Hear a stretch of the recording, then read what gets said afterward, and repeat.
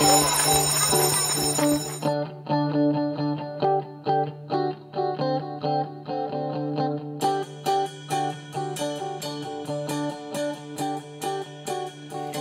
boys and girls. Welcome to the Cool Kids Lunch Table Podcast with PJ and Mike.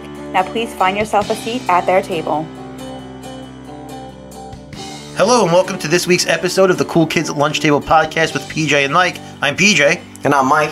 And today we are reviewing a number of things.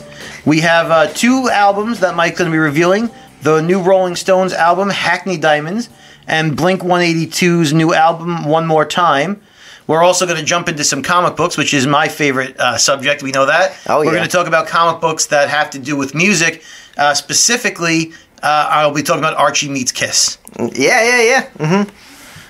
So, folks, we always start off with, like, a childhood memory. So, Peach, I'm really curious for you. What was, like, an album release you were excited for as a teenager? What's, like, the next, like, there was a follow-up to a big album that you really liked? Was there a band or an artist? There was one, and we've talked about how much I hate it, but I was very excited for Saint Anger. Yes. I know we go back to that all the time, but I knew you were gonna say I know, because I knew you were gonna say that. I wanted it to be good. I was really excited for new Metallica content, and then we got new Metallica content, and it was not even a little bit good. So that was one that I really did look forward to, and I was let down by.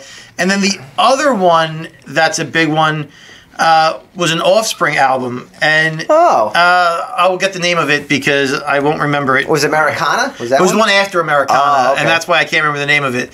It was hold on, I'll look. I should have done research, but I didn't. But I will get it for you. Conspiracy of One is the one I was thinking of. I believe that was the one right after Americana, and that was actually a pretty decent album. I don't have many complaints about it. It wasn't as strong as Americana.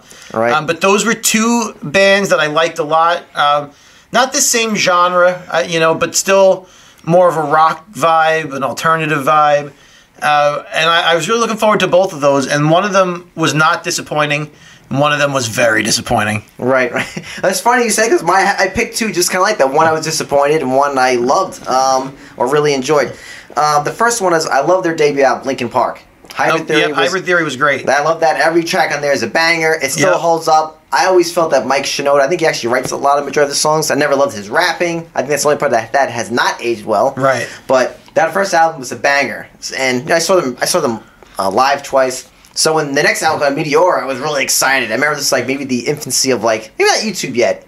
But remember you used to get CDs you can like put into your computer and to play like a music video and stuff? Yeah, so it was like the making of. It was called Meteora, was the name of the album. I hated the album, man. It was terrible. It was me and my brother, Beatty, Sean and Pass, both guys were on the show period. We talked about 90s bands and Back to the Future, just for our listeners to know. That was such a forgettable album because I can't think of a song from it right now. The only ones I think, I could be wrong. I think it has Numb on it. I could be wrong. And I think it has Breaking the Habit, which I do love that song. But I hated that album overall. I hated it. I still hate it. And that killed me with that. I mean, that whole genre of rock I can't get into anymore. It was very much of a teenage It didn't age well. It did not age well, that music.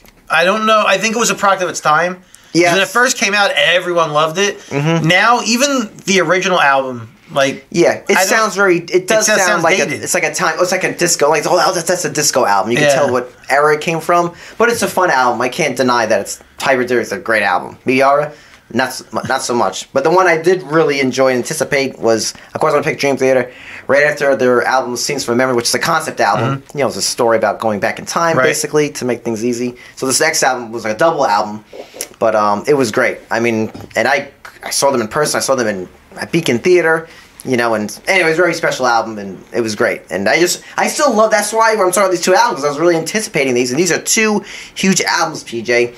And I'm just gonna jump right into it, okay? All right, go for it. We're gonna start with Blink-182. Yeah, I was gonna say I think we should start with Blink-182 because I haven't listened to either one of them, but in my mind I have an idea of what the new Blink-182 album is going to sound like. Yep. But I'm more interested in the Rolling Stones one because it's been so long that I want to wait for that one. I want that to be the main event. All right. So I'll start this. Okay, so for Blink, I'm sure you know that Tom is back in Blink. Okay, so and I'm gonna be truthful.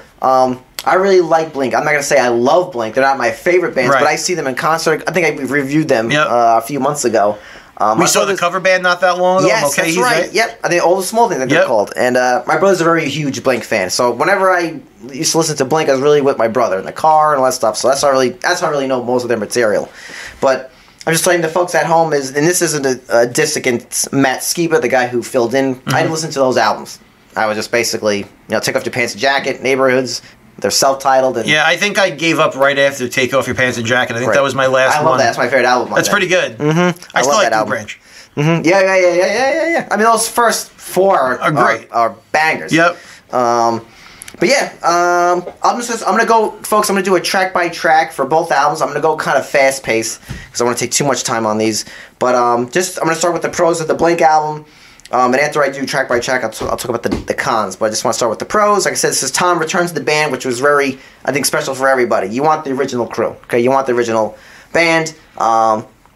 This is a solid album overall.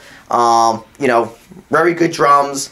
They have their sense of humor. They're gonna have like their F-bombs, their masturbation jokes, all that stuff. That's all in there. You could tell this is heartful. Right. They put a lot of effort into it. I'm not gonna give the rating yet. Okay. But we'll go track by track. So it actually starts with Anthem Part 3.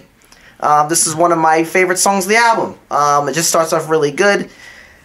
I really feel like, I'm not sure who wrote the lyrics, whether it's Tom or Mark, maybe they both do it together, I don't know. But I feel lyrically, they use a lot of imagery, which is always what they've done, but I really feel like this album, I'm sure you're familiar with Dashboard Confessional. Yep. Has a lot of that imagery, kind of romantic kind of stuff. And I know some people pick on, well, they're not 16 anymore, they can't write about high school. But, that's what they do. It's okay. And I don't know if they didn't really do so much of that on this album, but you get a lot of imagery, and there is a lot of, nostalgia, I'll say that. But just real quick, I have a question for you, because you're a music guy. Yeah. When these bands come out with Anthem Part 3 or the Unforgiven Part 47 or whatever, how do you feel about it? What makes... maybe it's just me, I don't connect the dots between these songs. They just call it that, right? Yeah, I mean, sometimes they do there is a lyrical component or maybe a music motif they always do. I know stuff like that to kind of connect them all. Because sometimes I feel like they just call it that to call it that. I think sometimes that's probably something I just do that. So on this one, when you listen to it, did you hear or feel a connection to the other anthems, or is it just they just called it that? I think this one more with the drums, with Travis's drums. Okay. I think he, I don't want to say it plays the same feels. I feel like it's almost like maybe there's some of the same beats. I feel like there's some recalls or callbacks, I should say. Okay, because maybe that's what I'm missing. Maybe I just can't hear it because I'm not a musician. Yeah. So I can't hear how it's connected. Sometimes I'm like, I don't understand why they called it this. I was just curious. Yeah, that's a great question. But this is one of the best songs of the album. The next one is called Dance With Me, which was another kind of semi-single, was released on YouTube pretty early. This is a good song. It's very Green Day-esque. It's very punky. Okay. I feel like definitely with this album has a lot of going back to punk roots. Right. So which is good. The next one is called Fell in Love. I call this kind of more back into that emo thing. I feel like a lot of Dashboard Confessional with a lot of the imagery lyrically. It also reminds me of the band Good Charlotte. It's kind of catchy. Okay. It reminds me of another song from another band, 311. They had their last album. They had a song called actually I don't know what it's called. The hook is Good Feeling, where it almost sounds very commercially. This is a very commercially song. You could picture it in a commercial, I feel like a cruise line, Fell in Love, and you hear this song playing on it. So it's one of those songs. So I can see fans maybe saying, oh, this kind of selling out or something like that, but it's a very radio song. I mean, I think we've missed the point where we're supposed to complain about them selling out. Yeah. They did, but it's fine. Right. They all do. I mean, it's they want to make money. Right. Okay. Of course, they're gonna sell out a little bit. They're in the business of making money. Exactly. Good for them for doing it. Yes. I don't hate on bands that sell out as long as the music is good. Yep, I agree. The next one's called Terrified. And it's another solid song. Travis has a nice snare groove. He comes from a marching band background, so a lot of that kind of rolls. The next one's More Time. This is the ballad, the one that came out. I love this song. One of my favorites. Really reminds me of you two, PJ, because this song is about them coming back together as a band. And I don't know if you know the song "One" by U2, right? I do. Okay, that song is about them. They were actually going to break up. Well, I wish they would have. So I couldn't wait to actually bring up that point. But I now I don't want to hear it. Right, but this is a good song though. One More Time is a great ballad. The next one's called More Than You Know. This is another, I think right now, a new fan favorite. Travis plays a lot of double bass in this, which is pretty cool. The next one after that is called "Turn This Off," which is like a goof song. So if you remember, like it's Christmas Eve and I only rap to, it's kind of like that same kind of vibe. The next one's called "We Were Young." I said it's just a great song in my notes. It's another good one, solid one. This next song is my least favorite. It actually was their first single for this new album. It's called "Edging." I just don't. For me, I just hate these kind of drum beats. Yeah, I just find them boring. It's like are you familiar with the song "Holiday" by Green Day? It's like boom daka doom daka ding daka. I hate that kind of drum beat. I just don't. I'm not looking for technical crazy shit. Right. I just don't find it pleasing to my ear. Okay. I feel like the songs. I mean, that's a very common beat. I just don't like that beat at all. And it's funny because I said I don't like that song by Green Day, and Green Day just came out with a new song or album. They're promoting it. The new song is called "American Dream." The American Dream is killing me, and they play the same exact beat as "Holiday" Oh and the "Edging," and I can't stand that drum beat. I just can't. So, just about Green Day, real quick. Yeah. And again, I like old Green Day, classic Green Day. Yeah. I find every time Green Day does something new, I like them less. Right. It's just every time they come out with something new, I'm like, let me guess. It's going to be preachy, and it is. And it's just like, I feel like they lost their edge. Yeah, I mean, I think American Idiot is a great album. That album is great. The middle bullshit. That album is cooking. Every song in there is a hit. I mean, that's amazing. You know, I think their first albums I think are more of a compilation. 1,039 smooth out slappy hours. And they had Kerplunk, which I love that album. Then Dookie, of course, masterpiece, and they had Insomniac. Then I think Nimrod. Then I'm a little shaky at that point. Yeah, I kind of lost stuff at the Insomniac. I think once we get after that, that's when I start to say, oh, I like this one a little bit less. Yeah. Oh, I like this one a little bit less. Oh, I like this one a bit less. Maybe they won't wake me up when September ends. I don't know. I don't. Maybe when September ends, they're the reason I'm still sleeping. I don't know. I'm curious. Do you feel the same way about Weezer? Yeah, I mean, I don't listen to them as much anymore. I don't know if they still have new stuff coming out. Yeah. I kind of lost interest I in love them. Weezer's first album is an absolute masterpiece. But after that, like you said, every album I liked them less and less and less. I hate when that happens with bands that I like. The next album comes out, and I'm like, why do I like them again? When you start to question why you like the band in the first place, that's a problem. Yep. But I don't like this song. I don't think it's a bad song. I just don't like it. That brings it to my ear, and I think it is one of the weaker songs. The next one is called "Don't You Want?" What? I don't know what I even wrote. I can't read my own handwriting. You don't get what you want. I don't know. Whatever it is, it's a very they're trying to do almost an Adams song type vibe. It's fine. You know what? I was going to ask about that. Are there any songs like that? That is not my favorite of their songs, by the way. Really? Okay. It's not a bad song. I just find here's the thing. When it first came out, right. I think it's fine. It comes out and you're like, oh, that's like an emotional song. It's a powerful song, whatever. I think songs like that don't age well for me. Because now I feel like it's just a performance.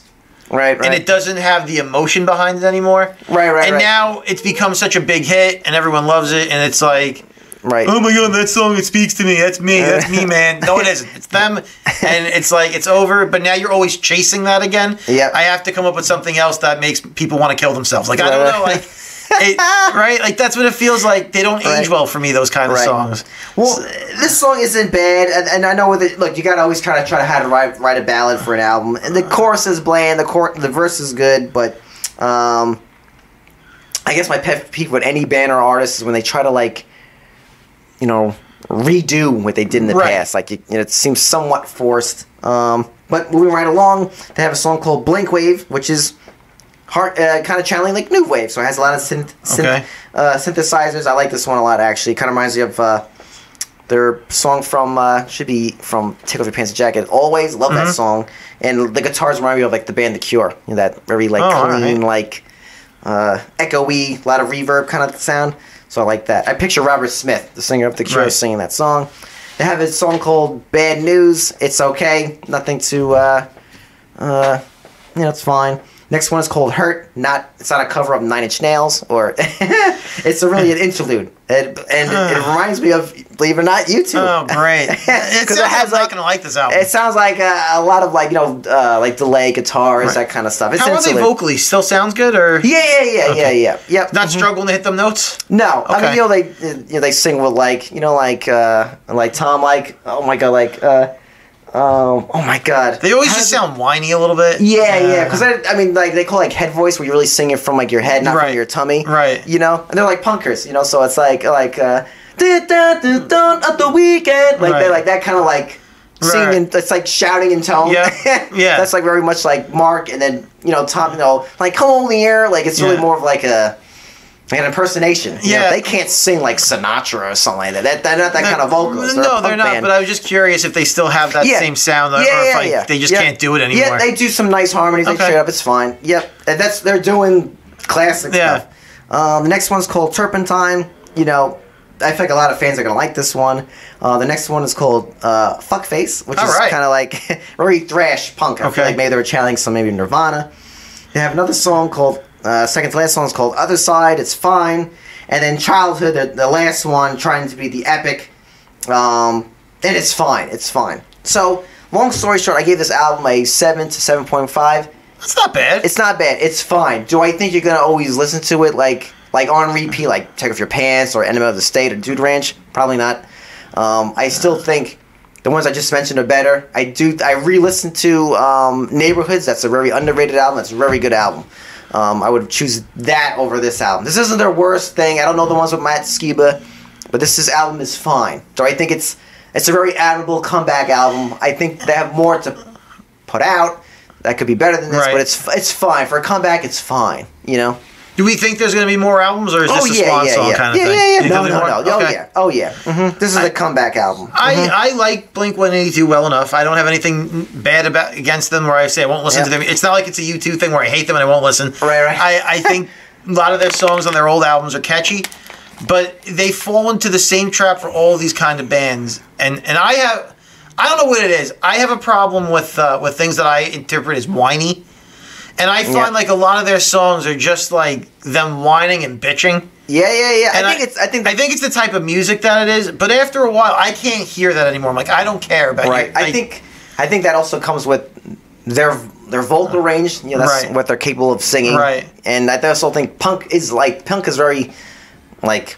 Punk is limited. Long story short, that's no diss against the genre. It is what it is. No, it's not against the genre. I mean, there are bands that have been very successful and then make great music. It's just, I find I have a limited threshold for how much I can listen to that kind of music before I'm like, I'm tired of this. It's draining my soul to listen to these people bitch at another song. Yeah. Like, I'm a big metal guy, and I like the anger that's behind it. Right. And I can listen to that for a while. Or you go back and you listen to like a classic type of music, whether it's a Motown or if it's a Sinatra, and you can listen to that over and over again. Right. And it doesn't just like grate on your nerves, but I find that after a while, punk, it's just like, oh my god, it's not pleasing after a while. It's like the tone of it, the sound, the whininess, the lyrics. After a while, I'm like, I don't want to hear this anymore. I have like a 4 to 5 song limit before I got to change the channel. Yep. I agree. And my last things I just want to talk about the album with this is some of the negatives. Like I said, this is a final, but the negative is I actually think Travis, even though he's an amazing drummer, I think he almost over drums. He's like overplaying where it almost. This album feels at times very busy. There's so much going on where he's playing all these crazy beats and fills in the middle of the song, and there's no space in the song, which I think sometimes, like you said, I almost feel like you almost have to listen to this album into two. It's only like maybe 40, 45 minutes, 50 minutes long. But you need a break. You almost need like after 5, 6 songs, you want to take a break because it's very busy. Believe it or not, even though it's a 3-piece band, there's a lot of shit going on, which is a nice kind of segue because. I think about the drummer, well, he passed away now, but Charlie Watts from the Stones, he was a jazz drummer. He's a jazz drummer. He could play crazy crap. We could when he was alive, Right. But when he played the Stones, he's not going to do jazz beats. Because that's not what they're doing. Exactly. Right. So he always played to the service of the song. It's going to make the song best. So I really feel like Travis actually needed to take a step back at some points because it makes the songs sound very, very busy. It's like, and, it's a lot going on. But, like I said, it's fine overall, and I do feel what you just said too before, PJ, is like, I think this album, as much as it is pleasant to listen to overall, it does lack a little bit of like attitude. Right. You know what I mean? There's not much attitude in it, and I think there's heartfelt in it for sure, but not much attitude. Like you hear like all the small things, or like, damn it, you hear the attitude in it. That must have to be a teenager again, but there's no There's no attitude in it. But yeah, now Peter, I'm really excited about this next thing. Is so the Rolling Stones. This one, when was their last new album before this? So, which is a good question. So, if I remember correctly, the last album they put out technically is Blue and Lonesome, which is all covers though. Right. It was all blues cover. I actually really like that album. I actually won a Grammy, but it was all covers. I don't mind covers. Their early shit was all covers mainly. But for me, I didn't love it. I just thought it was fine. But their last album of all real material was like 2002, 2003. So it was a while ago. Mm-hmm. Well, I know they're influenced by a lot of blues music. Howlin' Wolf is like a big influence of them, and I'm a big Howlin' Wolf fan. So I bet you didn't know that. I did not know that. You didn't know that. I enjoy Howlin' Wolf. Nice. So I know that's like an influence of theirs. Yes. But I was just curious. I don't follow them as closely as you do. I listen to the classics more than anything newer. But I felt like I haven't heard a new song of theirs in a while, except for the one you just sent me, not that long ago, which I think was part of this album. Yep. So I'm going to start by saying this. Yes, those who've been listening for a long time, I'm a gigantic Rolling Stones fan, so I'm going to try to be not biased. I'm going to do my best.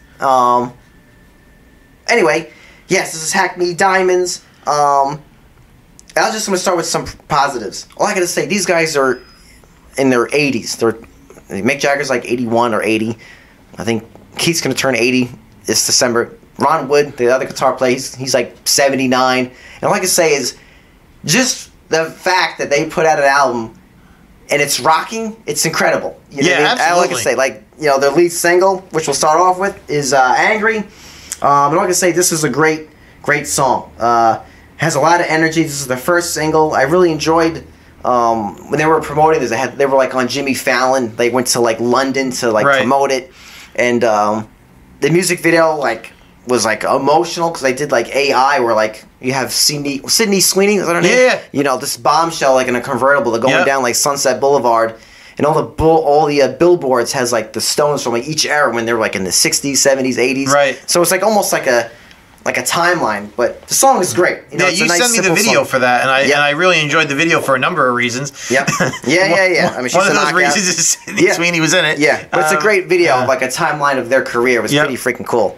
But yeah, great song. And I got to also mention too, in terms of this album, the producer did a great job, Andrew Watt. I don't know what other artists he worked with. I know he works in the industry. He's a pop artist, but the guy, I'm assuming, is a big Stones fan or a fan of the 60s music, because he knew how to he knew what makes the Stones, and also make the album sound fresh like today's. So, but it doesn't stray from their normal sound, right? Nope. It's still their sound, their style. Yep. It's not like they decide they need to sound like I don't know, whatever, like Post Malone. It's not their impression of Post Malone. Exactly. Yep. And you could see and going to I'll just say right off the bat, this album is very impressive. The next song is called "Get Close." I don't know what to say. It reminds me of Third Eye Blind. They're not trying to write a book. But you could feel I can picture Stephen Jenkins singing this kind of song. It's not a ballad. It's just kind of like a nice rocker song. It's good. It's great. The next one after that is called "Depending on You." This song's very big into country blues, so it has a country vibe. You're gonna like this. I could picture. I wouldn't be surprised years down the line. There's a lot of artists who cover these songs because they're that kind of that well written. I can picture Darius Rucker singing this song, like a deep voice, really carry. I'm a fan of his. So. Yep, I can picture him singing that song. The next song is actually I think is my only, I guess, real negative of the album is I think this is the weakest song. It's called "Bite My Head Off," which is funny because this is the one that has Paul McCartney on it. Just because I don't really like lyrically, and it's really more of a punk song. Look, I wasn't there when they were making this. I feel like, this is a story how they got Paul there, and they were basically recording at the same time, the same studio. So, hey, let's just jam together. So it sounds like they just came in together. They recorded it literally in 2 days, and that was it. But it's recorded really well. It's not a bad song at all, really. It's just I feel like I'm less interested in Paul McCartney playing with the Stones. I don't know. You have Stones on this side, and then you have the Beatles on this side, and I don't need there to be any cross-pollination, really. Yeah. And it's funny because my favorite Beatles are actually John and Ringo, you know? So I always think of George Carlin. He had this joke. He said the wrong two Beatles died. But anyway, But just for random facts, people think, oh, this is the first time the Beatles worked with the Stones. That's not true. They wrote the Stones first, like, they gave him a hit. They wrote him a song years ago. It's called I Want to Be Your Man, you know, which is definitely a Beatles song. You could feel it. Yep. But the Stones wrote songs, and they had the Beatles on there from the 67. They weren't released on their album Satanic Majesty's Request. It's a song called We Love You. You hear backup and backup vocals, and the song Dandelion, you hear them vocally too on there. But Bite My Head Off, probably the weakest song for sure. This next song I absolutely love, one of my favorites, called Whole Wide World. This reminds me of the Killers, that band. Really? Who sings like Mr. Brightside. Yeah. Like just that kind of rocking. Mick Jagger really exaggerates his British accent, like he kind of talks like in the song, not rapping, but like really like that whole thing. Ron Wood, the guitar player, like lead guitar player, awesome guitar solo. I mean, this guy's 79 years old. This guy's killing it. The next song is called Dreamy Skies. This is more of a country one. It really reminds me of one of their older songs from like, what's on that one? 1975, Short and Curly's, from the album It's Only Rock and Roll. This is like the country version of that song. So that's like, people like me, diehards, they'll be like, oh, I can pick it up, but it's a really good song though. It's a really nice slide guitar. These next two these are old songs when Charlie Watts, the drummer, was alive. Right. So these are kind of old tracks that they kind of revitalized, they took out of the vault to work on them. The first one's called Mess It Up. These two songs, these are back-to-back songs with Charlie Watts on them. They have the most groove. Not surprisingly, we got the original drummer on them. Yeah, Mess It Up is really good. Reminds me of, believe it or not, Move Like Jagger from like Maroon 5. It just has a lot of groove. These songs have tons of groove. Great stuff. The next song, one of my favorites, my personal favorite, is called Live By the Sword. This has basically almost all the original Stones on it. You have Mick Jagger, Keith Richards, Ron Wood. They brought back the bass player who's still alive. He's like 84 years old, Bill Wyman. He retired from the band like in 1991, 92. And you had Charlie Watts. So they, the producer brought Bill Wyman back, like, hey, can you jam with this one song? So it's kind of like a reunion exactly, of sorts, yeah. An honor, Charlie, which is great. Love this song. Elton John plays piano in it. Wow. And I really feel like this would be a song on their album Some Girls from 78 that has like Beast of Burden and Miss You. Really has a lot of groove. The next one is called Driving Too Hard. Country vibes. Like I said before, I feel like more of the country songs, I could picture someone covering the country stuff. So I could picture like Leanne Rhyme, Shania Twain singing these. Solid song. The next one, they always try to, especially later years, always have like one Keith song. Right. Keith sings the song. Beautiful song. It's a nice ballad. It's called Tell Me Straight. It's really good. This next one is probably one of the most popular songs right now, probably the most popular, and probably is the best song on the album, Sweet Sound of Heaven. This is like with Lady Gaga in it. Not a fan of her. I always tell you this, I'm kind of like love and hate. There's some songs I love by her, some I hate, but I gotta say, her voice sounds amazing on this song. Because my brother hates Lady Gaga, but maybe Mick Jagger said, "Look, you got to do it like this," because her voice sounds lovely. You can't. Only one point you kind of say, "Okay, I can hear Lady Gaga," but if she didn't do that one little note thing that she normally does, you wouldn't even think it's her. She totally sings differently. I'm not a fan of her. Yeah, but this song is great. You have Stevie Wonder on like the piano keyboards kind of thing. Man, they really brought out all their friends, huh? Yep. And you have their drummer now who they play with, Steve Jordan. He has a nice little breakdown groove when they do the breakdown. Like, it's a 7-minute song. So I think in the single version, it's only 5 minutes. But in the extended version, the full album version, like, you can feel when they kind of go into a jam off. He plays a nice little tasty groove. And then they end off the album with this song that gave them their name, Rolling Stone Blues by Muddy Waters. And it's just Keith and Mick on guitar, harmonica, and the last verse of the song, lyrically it goes like, "My son's gonna be born a Rolling Stone." So it from what I heard from the radio, like, because one day when the album came out, they were promoting it. They did like I think it was on WBAB or 104.3. They actually had the Stones. I don't know if it's pre-recorded. They played the entire album on the radio. Wow. And between each song, they would talk about it, which was pretty cool. I like when they do that kind of stuff. so good. And they were. This is the kind of band I want them to go on Howard Stern. Yes. And I want him to do a long form interview while they play the music and talk about it. Because Howard would be great at interviewing this band. And I think that's the kind of person that I would want to hear interview the Stones. He recently just interviewed Keith Richards. Yeah. You know, I saw clips on YouTube. Yeah, I saw a couple of clips. I didn't see the whole thing, but I don't think there's any performances. No. I like when he has bands in the studio. Yeah. I know we've said it before, but their sound guy is great. Yeah. It's like a live performance, but it sounds like it's a studio album. Yep. They're so good. Yep, they're excellent. And Howard's interviews with all of these bands, he doesn't get the credit he deserves because everyone still considers him a shock jock from the 90s, but his interviews, I would love to get a big-time band like the Stones in that studio, have them perform, have them talk about the songs, how they wrote it. Howard gets the best out of people. I would love to hear an interview like that. Yep, I totally agree. I would pay to watch an interview like that. Yes. And I feel like with this song ending the album, Rolling Stone Blues, and not to be morbid, like if this is their last album, I mean, these guys are very old, you know? But this is their last album. Not only do they end it off on a spectacular high note, but ending the last, like of their entire catalog, the last song is their, like, basically song that gave them their name. That's like, a good way to go out. It's poetic. Yes, and my dad even said it's like almost like, my father's a giant fan. He said it's like it's almost like a signature on a painting. You know, like, oof. So long story short, I'm saying it's completely really truthfully unbiased. This album is like a 9 to 9.5 out of 10. It's exquisite. Anyone would enjoy this. A Beatles fan, anyone who's straight up rock, it's pleasant to listen to.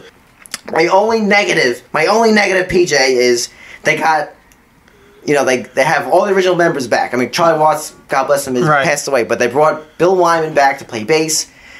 People forget this member, Mick Taylor. He was the guy after Brian Jones. They fired him and then he passed away, but Mick Taylor was a guitar player. He's on their, people say, the best catalog of, you know, Brown Sugar, all those, you know, Sticky Fingers. Yep. They don't have him on there. They didn't bring him back. You know, so I don't know, like, that would have been perfect. Is there some sort of bad blood there or anything? I don't think so, because, you know, believe it or not, 10 years ago they had the Stones' 50th anniversary. And this year, if they go on tour, because there's a good chance they might, like a short tour, maybe like a 10-cities tour in the States. They're not doing a worldwide tour. No. But, they're going to do their 60th. But I'm saying 10 years ago, they had Mick Taylor come out and play like 2 songs with them, you know? Right. So I can't believe they didn't invite him. Maybe something happened. Maybe he didn't want to. I have no clue. But if he would have been on here, they would have made the album perfect. But there is really big Stones fans out there. If you want to hear Mick Taylor with Ron Wood, at least trading off some licks, they put out an unreleased stuff. And one of the songs called Living in the Heart of Love. The 2 guitar solos is Mick Taylor, Ron Wood going back and forth. So anyway, definitely recommend the Stones album as a super fan and as a completely, objectively excellent album. Excellent. I might listen to it on the way home tonight. All right. Yeah, you're going to like it. I'm sure I will. Completely pleasing to the ear. All right. What is your favorite Stones song all time? You have to pick one song. I got it. Yep. It's and it's from Sticky Fingers. 71. Sway. It's so good. It's like it's probably their heaviest song. Lyrically, the way Mick Jagger sings it, the guitar solo is epic. It's a beautiful song. And when I saw them for the first time in 2005, they played that on their tour, and they're like, we haven't played the song since 71 live. So when I saw that, I crapped my pants. Right. You know what I mean? I was flipping out, and I saw that show with my dad and my brother and Rossi. Okay. The guest we had on last week, yeah. Yep. He went to that show too, and he called me during the show, going, "Dude, they're playing Sway." So, yeah, awesome. Check out that song. It's really good. Really heavy as hell. Heavy. I would have to pick between 2: Beast of Burden and You Can't Always Get What You Want. Oh, those choices. Those would be my top 2 from them. I'd probably lean towards You Can't Always Get What You Want. Yeah, that's a classic. I mean, classic. The choir, everything. Yep. But PJ, I asked you because when I told PJ when we were about to record this, I said, I want to talk about the Stones and Blink, and I want to talk about some music comic books. So PJ did some research, but PJ, I also have some things I want to ask you about some music comic books. Sure. But you go first. I want to hear about your Kiss album.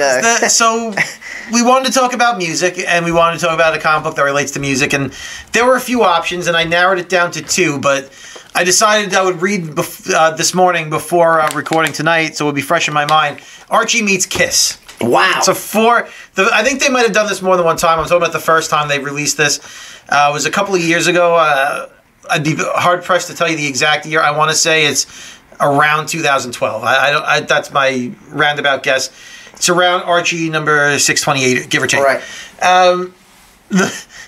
I said just moments ago that I don't get mad at a band for selling out.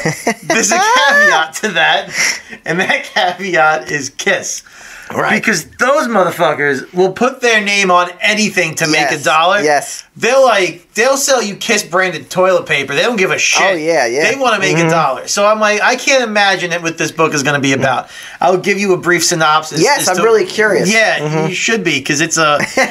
So, for those of you who don't know, Sabrina the Teenage Witch is actually an Archie Comics character. You may not know that. I did not know that. The face that you're giving me right now makes me think you don't know that. Yes, she is part of the Archie family, Sabrina the Teenage Witch. Wow. Yes. She started off in that universe as a comic book character and then spun off into TV shows and cartoons and smokes. The Netflix show, The Chilling Adventures of Sabrina on Netflix, which is a really fun show. But yes, so the book starts off with Archie and Betty and Veronica and Jughead and Reggie, the whole Archie gang, and Sabrina, the Teenage Witch. They are in a treehouse, which is their supernatural clubhouse, I guess, if you want to call it. And Sabrina, the Teenage Witch, is trying to put a protection spell on Riverdale to protect against monsters. Right. And I think it was Betty or Veronica, one of the two. They felt like they weren't being included, so they left, and her and Reggie left, and they said, we're going to be a better witch than Sabrina, and they learned how to do a spell. It's very goofy. Right. If you're not familiar with the Archie comics, and you're only familiar with the CW Riverdale show or the Netflix Sabrina show, there's a very, I don't want to say adult-oriented, but they're not. It's not the vibe of the comic book by any stretch. The comic books are very goofy, lighthearted.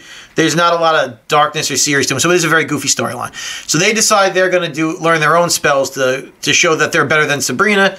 They screw up their spell, and it brings monsters into Riverdale. Wow! And it's a wolfman, a vampire, Frankenstein. I think maybe a mummy might have been the other one. Right. And they're turning everyone in Riverdale into zombies, but not like flesh brain eating zombies. Not like that. They're boring. They're making the town boring. So these are just zombies that are they're not fun. They're taking the fun out of Riverdale. Right. And they come through a portal. And the only other people that come through the portal are the people that can stop these monsters from ruining Riverdale. And who are they? But Kiss. And they come through the portal, and they don't use their names. They're not, it's not Jean, it's not Ace or whoever. Okay. It's the demon, the Star Child, the space, the spaceman rather, the spaceman. What is it? The demon? What are they? I know what they call. I know Peter. What's a cat? The cat. I don't, whatever they are. That's what they refer to themselves as. Space cat. Space cat. Whatever. They don't have their actual names, right? And they have to rock out. To defeat the monsters, and then Sabrina the Teenage Witch gets captured. They need to save her so she can use a spell to reverse everything. It is one of the goofiest comic book storylines I've ever read. Right. It is one of maybe the worst comic books I've ever read.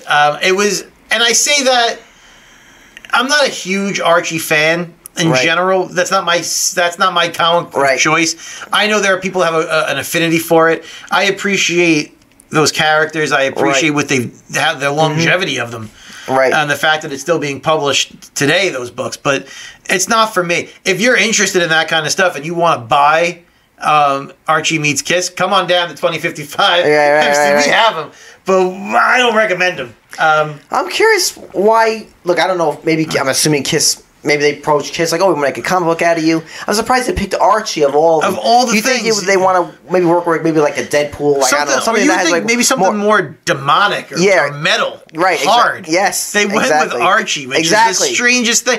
But I think here's the thing, like a Scooby Doo kind of thing. Yeah, like a mystery. They got to join with Kiss. I'm sure maybe there is an episode of Scooby Doo. They join Kiss to fight people. I think I have no knowledge of this, but I think it's because there is always, despite it not being the most popular book, a steady sales for that book. people who collect Archie. You know what I mean? So you're not putting out a Kiss comic book that's just called Kiss sitting on a shelf. That's Right. And here's what I think, trying to think the way that maybe Gene thinks, is he always wants to make money. He always wants to say that he did something successful. Yeah. And maybe they thought, if we just make a Kiss comic book, the only people that will buy it Are Kiss are fans. Kiss fans. And then maybe it's not super successful and they can't tout having put out a successful Right. comic book. But with something like Archie, Right. people who brand buy name. Right. that's the only thing I could think of. I'm reading the book. The artwork is. I was about to ask you that. Yeah. So you've seen Archie comics and cartoons. They always look the same for the most part, right? It doesn't matter what artist they get. They have to emulate that style. They've had a few books here and there not connected to the main books where it looks different and they make it look a little more edgy or just Right. modern. This book didn't do that, so you're getting classic Archie cartoony, Right. bubbly art. Right. Kiss. Oh, Kiss looks like that. Wow. Yeah, Kiss looks like that. Huh. It's. I gotta see it. I'm really I'll curious. show it After to you. this, I have it here, so I'll show it to you. Perfect. It doesn't feel like something you would expect Kiss to put their name on. It doesn't feel metal. It doesn't feel heavy. It doesn't feel like a rock and roll thing. Yeah. It feels childish and goofy, which what those books are supposed to feel like. But it doesn't feel like what Kiss is supposed to feel like. And there are the other book I was thinking about reading and jumping into was the Slayer comic, because it's called Slayer Relentless or Repentless. Right. And it's based on the music videos, and it has that edge to it, and it has a modern, dark, edgy feel to the artwork. The storyline is, it's metal, it's Slayer, it's the devil, it's satanic. Right. And when you read it, you're like, that's Slayer. Yep, It's yep. Slayer in a comic book form, right? Right. And then you read this book, and you're like, all right, I don't know if you're a huge Kiss fan or you're not. No. I mean, I like Detroit Rock City as much as the next guy. The movie or Yeah. I know the movie. Movie's great. Yeah. But how much music will we really listen? We might just be too young to care. Yeah. I was gonna go and see that because they're supposedly on their next their most tour. current last tour. Right. And I was like, maybe I'll go. And then I saw the prices of the tickets. I'm like, nah, not for Right. them. But I have a general appreciation and respect for what they've done. Yeah. This feels like such a cash grab. And how much cash could they have been grabbing? Right. I don't know. So after I read that, I said, well, this is disappointing. I want to be able to talk about something more positive. Yep. So I dug back into the back issue bin, and I said, what else do I have? It's not comic books about the band or inspired by a band. But Gerard Way, you're familiar? No. Gerard Way is the he's the part of a very, very popular band, and you really don't know wow. Is that the guy from Metalopolis? I can't pronounce it. No, he's the lead vocalist of My Chemical Romance. Oh. I just shocked that you didn't know that, because I thought I know. I did not know that that you may have guy's been a name. fan, I I just thought I you know might the have band. I didn't know that guy's name. He's the lead singer. He is a big comic book guy. Oh. And for a while, I don't think he's still doing it. DC Comics basically gave him his own imprint under DC Comics called Young Animal. And he wrote many comic books for them. And they were very, very good. But one of the things he did was like Doom Patrol. Oh, yeah, that's a show now. That's I don't a know show, if it's yeah. I don't know if it's canceled, but it's still on. Yeah. Brendan Fraser was in that. Yep. I've never seen it, but I know it's very popular show, very good show. He came up with the Doom Patrol thing? He didn't come up with the He wrote it, but he had his own series of it where they rebooted it, and he was like the writer of it. And he's done other books as well. So if instead of ending on a negative note with how bad that Archie book was, if you really want to read a comic book that is somehow tied to music, right, look for some of the Young Animal books by Gerard Way. It was very, very good, especially the Doom Patrol. But he has, like I said, others. I think he did Cave Carson is another comic book character that is unique, and I think he wrote some of those. A very good book. He's a very creative guy, and I would just say if that's what you're looking for, if you want to tie music to comics, take a look at some of the stuff that Gerard Way has done for DC Comics. There's a number of books. He was big on Doom Patrol. I think he may have written He may have. I'm pretty sure he wrote Cave Carson, which was also good. There were a few others, but his brother also did a few things. Right. Mikey Way. Right. I think he's done a few books where he wrote. Check those out if you want to tie music and comics together. Yeah. And maybe not so much Kiss Meets Archie. Yeah. And PJ, there's some things I want to ask you some questions about. Okay. But I was thinking, because I wanted to participate in this section of today, Okay. and I remember one of my favorite YouTubers talked about this. This happened maybe like 2 years ago. But have you ever heard of DC's Dark Knight's death metal? Oh yeah, I have it in the store. Oh, yeah, it's right here. It's fantastic. Right, so folks, what this is I printed it out, so I'm just going to read the little press release. So, Yep. Dark Knight's death metal. This is from the best-selling team of writers Scott Snyder And Greg artist- Capullo? Yes, wow. Yeah. Launched in the United States in June 2020. Yep. So, and then they released another sequel, Dark Knight's Death Metal, a sequel to the Yep. smash hit, which changes the way DC Universe and this It almost reboots the entire universe. It's Yep. a very Yep. innovative Which is- and creative yep. story. So it's the bas- art's fantastic. Greg Yep. Capullo, whoo, he's an Yep. artist. And it's basically like the Dark Universe, and this was they had a runaway hit villain, the Batman Who Laughs, which Yes. I believe is like the Joker turns into Batman. So what happens is this in that story, Batman. If I remember correctly, it's been a couple of years, but basically Batman goes a little too far. It's an alternate reality. It's Yep. not like our regular Batman. Yep. But he goes too far. He kills the Joker. What happens is the Joker rigs himself or whatever, Right. so that when he dies, a toxin is released, and Batman breathes in the toxin, and it starts to turn him into the Joker. Oh. And so he becomes the Batman Who Laughs because he's got the Joker in him. Essentially, he becomes like a Joker, and it's the design for that character is just badass. Right. He's got like spikes through his almost through his eyes. Yep. He's got it's sick. It's really a sick look. So the connection, people, well, pertains to music, is to, I guess, to help promote the series.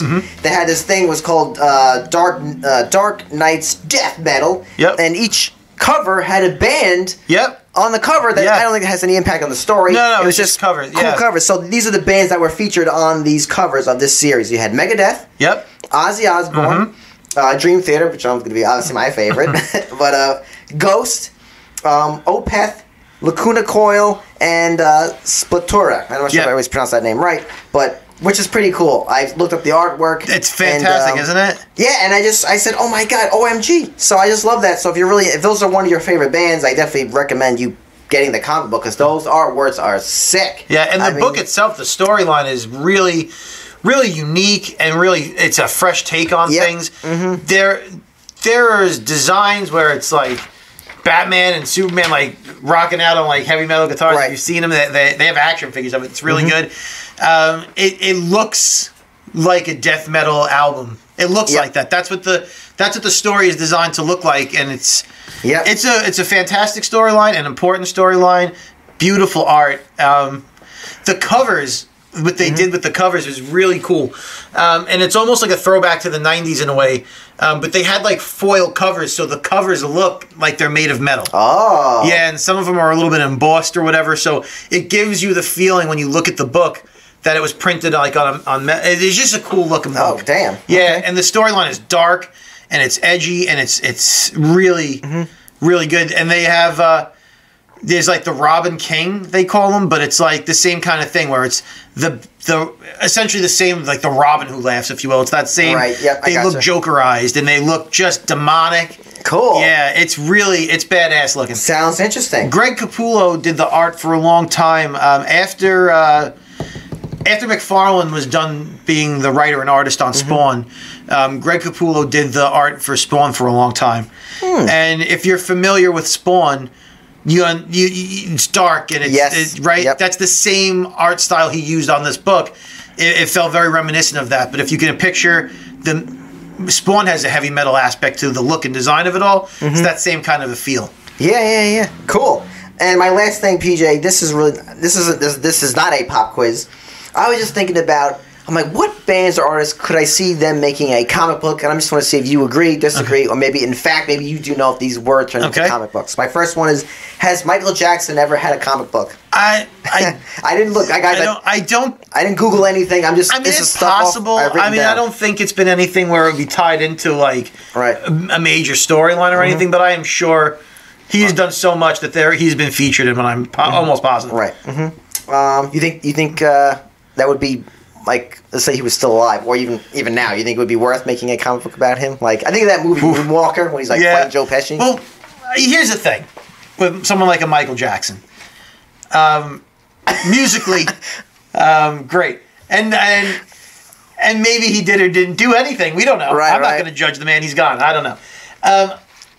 I think there is a place for him to be in comic books in his prime. Right. If he was still around now. It was like the 90s when that video game came out. It could be a nice tie-in. Like, I don't know about now. Now, if he was his later years, or even if he was still around now, I don't know that it would work. Like, what would it be about? But I think there was a period of time where all of his videos had almost a comic book nature to them, with some sort of superpowers where he turns into a car and all this other rabbit and all that stuff. Right, yeah.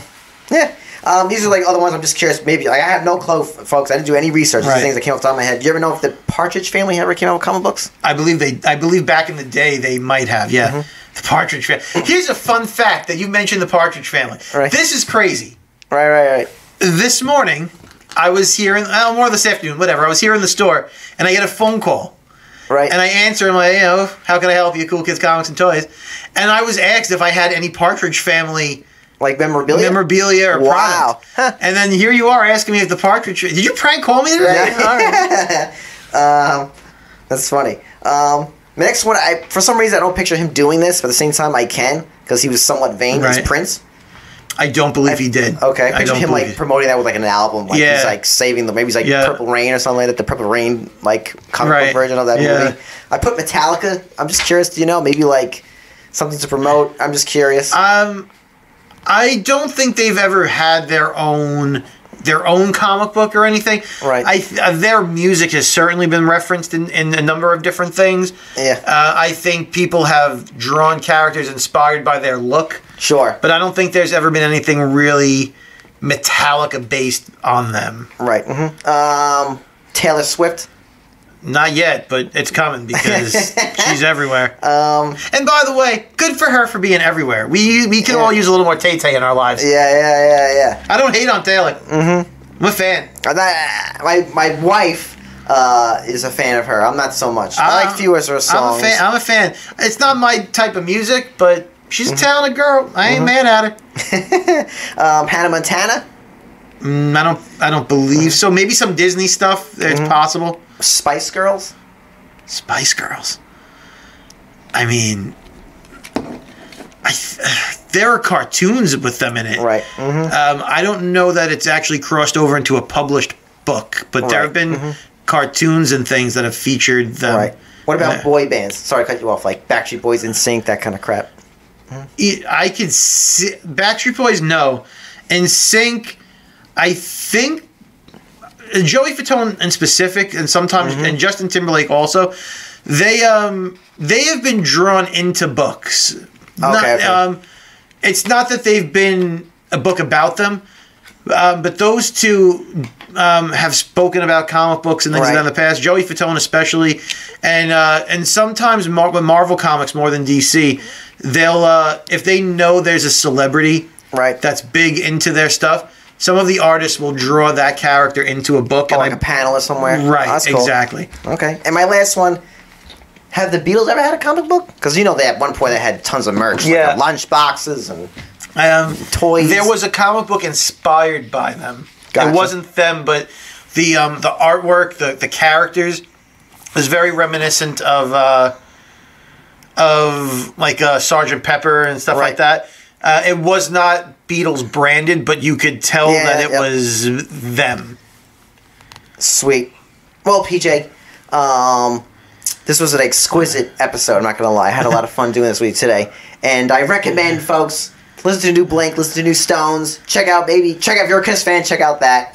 If you're a Kiss fan and you don't want to be disappointed, but you still want to read something, like I said, musically inspired, check out the Young Animal imprint from DC Comics, which is really, really unique, interesting stuff. And Gerard Way is really a creative guy, so that's really worth the read. Yep. Mm-hmm. And if you're into some of those metal bands that I mentioned, and you like comic books, I'm not sure. Maybe, who knows? Maybe they have like posters of those band covers from the Dark Knight's death metal series.